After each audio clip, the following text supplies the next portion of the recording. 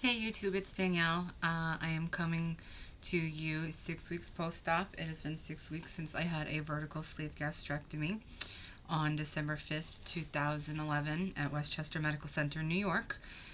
Um, Not a whole lot going on this last week. I think I'm in another stall. I don't know. I haven't really lost any weight this week. Got some inches lost, but I'll get to that in a little while. It's just been overwhelming. Just classes started again. Back full swing with that. I've hurt my wrist. I don't really know what I've done with it. But I went to pick up the phone at work today, and I couldn't hold the phone to my ear. So my sister's wrapped it up for me. Hopefully it'll start to feel better. So my sister Jessica is actually exploring options for weight loss surgery right now too. I'm actually going with her tomorrow night to a seminar for her that she has to attend with the same practice that I went to. I'm kind of hoping that she'll get my surgeon that I was going to be having before he had his emergency surgery, because he was a really great doctor, and as great as the doctors that I had were, I really wish I had still been able to have Dr. Call, just because, I was established and ready to go with him. So no weight loss. I am at a total of about 43 pounds lost. It goes up between 43 and 45 pounds, back and forth. I have a visitor this week that I'm going to be blaming for my lack of weight loss. There's been some water retention, which I guess is nice when, I've been dealing with all these dehydration issues. I guess, I don't know. Water intake has been a little bit better. In another video I watch, I'll try to figure out a link that I can post. I watched a blog of someone by the name of VSG Tanya 2011, and I've gotten a couple of really cool tips and advice from her, and I think she's about 2.5, 3 weeks ahead of me. But one of the things that she said in her blog, it's winter here in New York, and the air is very dry and cold. And our skin is going through a lot right now. A, I have incisions. B, I'm losing weight. It's stretch mark city. So now, although I'm only 27, I don't really think I need anti-aging products just yet. I bought this at the suggestion of Tanya. It is a deep penetrating moisture anti-aging body wash with jojoba butter and vitaniacin. And I like it. I like it a lot. I've used it 2 mornings now in the shower, and it really leaves my skin feeling hydrated afterwards. And anybody who's had dry skin knows what it means to get out of the shower and feel hydrated. So that happens with this. Another thing I want to show you guys, I've shared with you all that I have PCOS, and with that comes excess body hair. It can be on my legs, my armpit, just places it doesn't belong. Or, I mean, we're women, regardless of whether there's PCOS as playing a factor or not. We don't like our body hair. We don't like shaving. I mean, we don't like the hair being there, but we're bothered by having to do it constantly. I am becoming quite the avid QVC shopper, and they make this product here. This is called a Tria, and it is an at-home laser system. It's quite expensive. With shipping and tax, it was about $440, I'll say, give or take a little bit. I have used it once. You're supposed to use it once every 2 weeks, and I actually have a little spot I saved to treat so that I could show you guys on the video. Right here, there is a little sensor, so you turn it on by this button here, and it's on, full battery, and right now it wants to test my skin because it only works on lighter skin tones, and by lighter I mean non-African American skin tones. It can scar that skin color, can leave scars. So here we are. It's currently on a level 1. You can hit different levels and it'll go all the way up to 5. On my arms, I've used it on a 3 or a 4. And then what you do is and you can see the little light as it works. They suggest doing this every 2 weeks, and it's supposed to help with the excess hair. Again, you know, with PCOS, you kind of end up with some on your face. Now, this particular product is not approved in the USA for use above the neck. However, in Europe, it is. And I have spoken to people in Europe who have used it on their problematic areas, and they've had good results with it. So, again, I'm making conscious decisions not to follow orders. So I will be using it on those locations as well. Another great thing I found this week, and I'm not going to make a habit of it. My sister Jessica and I went to Big Lots over the weekend while we had clothes in the dryer drying. And, you know, I'm a shopper. I like walking up and down the aisles. I like browsing. And this week, Gypsy, she wants some. They have a lot of Nutrisystem products on sale this week there, and this is $1 a bag, and because of things being mismarked on the shelf, a sign, I actually got a bunch of stuff for 50 cents a package. This is popcorn. I love popcorn. And this particular package, I can have this entire package. I can't eat it, but this package is a serving. It has 140 calories. Now, it has 16 carbs but 4 fiber, so you're supposed to subtract the fiber from the carbs, so it ends up being 12 carbs, and then protein of 4. Now, again, I'm only able to eat like a handful at a time, and I'm really trying not to even have that, because, again, I'm only 6 weeks post-op. I know that my body is still healing from it, and I don't want popcorn kernels getting stuck in a healing, you know, incision line on my stomach. So it really has been, you know, just a couple pieces here or there to suck on and get the flavor, and sharing it with Gypsy, who's on the floor and getting ready to start crying for me. She's a very codependent puppy. Now I want to show you guys something else that's really cool. Bear with me while I adjust the camera. I got my tripod, so this shirt is a goals shirt. I like it. I think it's feminine. It's girly. I love the black lace. I love lace. I like that it's fitted a little bit in here. And why is this a goals shirt? It's a 1X. That's why. I bought this shirt for, I think, like $5 or $6 at Fashion Bug that day that Elise and I went together, and I had to ask her to go get me some 1X shirts. This is one of them. It did not fit me quite yet. I mean, I could button it, but the buttons were like bursting open, and I didn't feel pretty in it. And here I am, you know, this is what, a month later. I'm wearing it. I like it. It's feminine and girly, and it's pretty. I bought Saturday. I went with my aunt and my cousin who had bypass surgery the same day as my VSG. We went to Marshall's, and I bought my first pair of size 14 jeans. I'm nowhere near ready to wear them yet, but they were Levi's on clearance for $10, and they're short. I have to buy my jeans short because I am short. I'm barely 5'4", and I have short legs. But size 14s, I've got 16s put up for when I hit that. I'm wearing a 1X. Never in a million years. I mean, 2 months ago I was wearing 4Xs, 3X and 4X tops, and here I am sitting in front of you guys wearing a 1X, and I know that that's just the beginning. I mean, I am still in the beginning of my weight loss surgery journey. It's only 6 weeks. I've hit this, I believe I'm in the middle of my second stall, but you know, when I was in the stall the last time, it was pure drudgery. Like, it was just so frustrating every morning getting on the scale. And then, you know, magically one morning I got on the scale and 6 pounds were gone. Now, I'm not saying I lost, you know, 6 pounds in the course of a day, but, you know, maybe I had skipped the day before. I don't know what happened. 6 pounds were gone. And, you know, it continued down. Excuse me.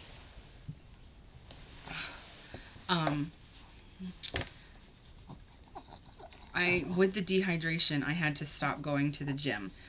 Because I didn't want to be sweating out what fluids I was getting in. But I haven't gone back yet, and I'm really upset with myself for breaking that New Year's resolution. However, yeah, see my dirty clothes hamper. But I have that, and I've started using it again.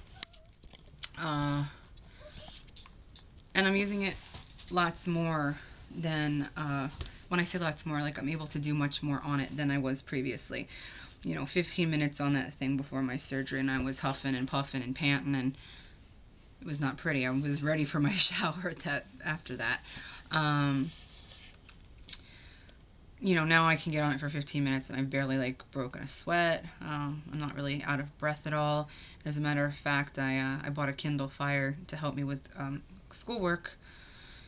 And I sit on there playing this bubble game on the bike, and before I know it, 25 minutes has gone by, and according to my Fitness Pal, it's like 250 to 300 calories I've burned or something like that, depending on the speed I've gone at. But I have to share, I call them blonde moments. Sorry to the blondes out there. I used to be a hairdresser. I know you're really not that color.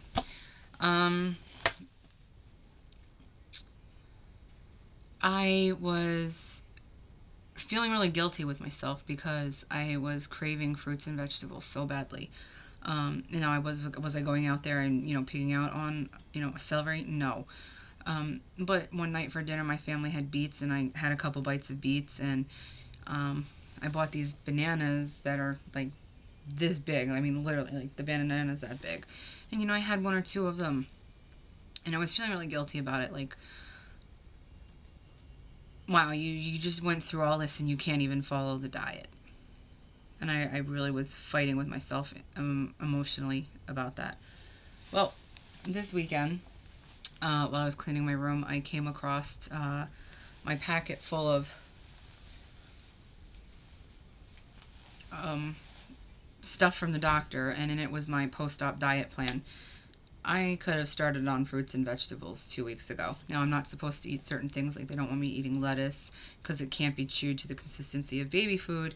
Watermelon, you have to use common sense. But like the bananas, the beets, like I can have those things now.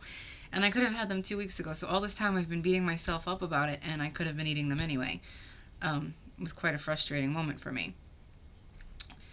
I am also at this moment faced with a possibility of being able to go to Italy for, I don't know, a couple days, not a week, but definitely more than like 3 or 4 days, maybe 4 or 5 days. My sister Elise right there now is there in Florence doing a semester abroad, and I've been toying around with tax return estimator calculators because I'm a student this year, or rather for last year. I am expecting a bigger tax return than I normally would have gotten, and while she's staying there, it's kind of like a once-in-a-lifetime opportunity, because if I fly out there, I only have to really worry about my flight and my passport. I don't have one currently. I have a place I can stay, and let's face it, I don't need a lot of money for food. Whatever she's having, I can have a couple bites and I'll be fine, and take some protein powder with me and live off of that. But it's always been a dream of mine to go to Italy and to Egypt. And you're talking to someone who's never left the East Coast. So, I'm toying around with those thoughts in my head. And then at the same time, it's like, well, gee, that's, a nice chunk of change, and you have all these special dietary needs now, as far as, like, the food we can eat. Not that we eat lots of it, but it's, pasta is like 99 cents for a box that feeds my entire family. Shrimp and fish and lean meats, like, it's expensive. Now, thankfully, it goes a long way with me, but that doesn't change the fact that it's, it's expensive. And clothes, I'm dropping sizes quickly here. And I know, people recommend not going out and going crazy each time you drop a size, but I have to say, it's hard. When you have been, heavier for so long, and you have the opportunity to go out and wear some of those things that you just, your mouth is watered over when you see it on a coat hanger, not going out and doing that is hard. So I can only imagine what it's going to be like as I get smaller and smaller. I do have a plan. I've scheduled my first vacation of the year. This year I get 2 years paid vacation because I have worked in where I work for 3 years now. Uh, my first vacation I've scheduled for the 30th of May weekend, and I'm planning to take, I don't know, like $15–20 a paycheck, and I get paid bi-weekly between now and then, just to save them in whatever size I'm in at that point. Where we live, I live about an hour from Westchester County, which is a pretty well-off, well-to-do place, and my sister Jessica, I keep saying my sister in the name because I have three of them. There's Rachel, Elise, and Jessica. You know, we want to go down and tear up the Westchester Goodwills and Salvation Armies because, you know, we've got some really nice things in those areas. Like, she's gone in there and she's seen, like, juicy pocketbooks at the Goodwill. You know, I don't care if they're knockoffs. I mean, I'm not a label hoe by any means, but I'm not above knockoffs, trust me. But to see those kinds of things and to know I can go down there and, I don't know. So, I'm going off and my mind is wandering, but I'm faced with a couple decisions. Go to Italy, once in a lifetime opportunity with my sister Elise, or, you know, have money in the bank as a cushion and money for some clothes that I'll need and life. I don't know, my car will probably need, it's a brand new car still, it really shouldn't need anything, but I don't know. I really want to go to Italy. I don't want to be the country bumpkin fat girl who doesn't go anywhere. I'm becoming a new me, and that me wants to let the world see who she is. And she wants to be ready to see the world. And I wouldn't really be planning to go until like April because of the weather. I want to go when it's nicer weather. I hate winter, especially since surgery.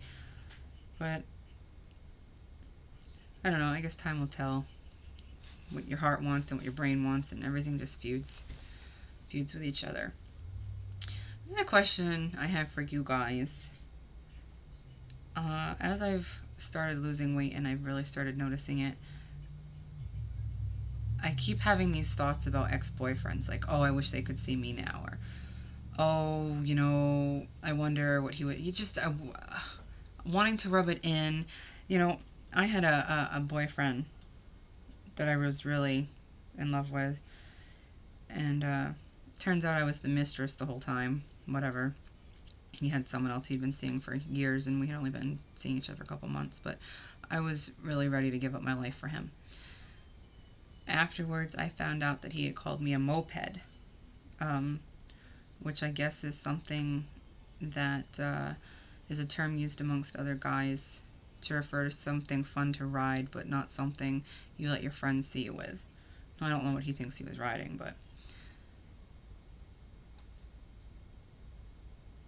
I can't wait for him to see me in a year.